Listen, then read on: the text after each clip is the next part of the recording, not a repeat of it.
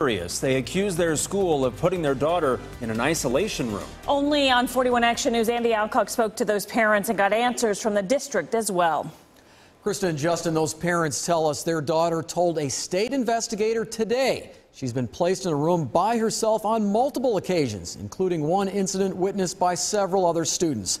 The parents believe their daughter has been criminally mistreated by school staff. Her name is Serenity, but life has been anything but peaceful lately for this 5-year-old.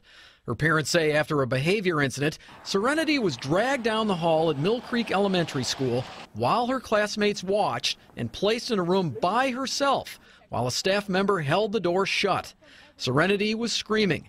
Her parents say she soiled herself, came home that way, and no one at the school explained what happened. She's only 5 years old. She should never be put in any kind of isolation. Anyone can file a complaint, but certainly we know that there is one, and we will cooperate completely, of course. Assistant Superintendent Janet Richards sent this letter home with parents to reassure them.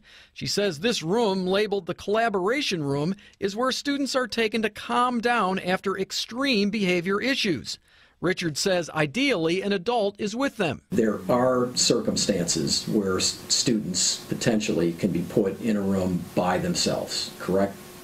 Those are very rare circumstances. 2 other parents claim those situations aren't rare, and their sons witnessed what happened to Serenity. He said, "It freaked me out, Mom, so I can only imagine what it was doing to those other kids that were watching." He's 6. He doesn't know how to comprehend or handle this. They could go and directly open up a line of communication with the principal.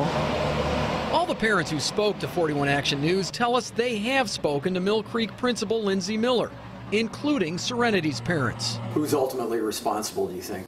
The principal. And she lied to us. She's never told us the truth about anything. Some of the parents have organized a petition drive for Saturday. Their goal is to have Lindsay Miller removed as Mill Creek principal. They plan to present that petition at the next school board meeting Tuesday night. I'm investigator Andy Alcock, 41 Action News.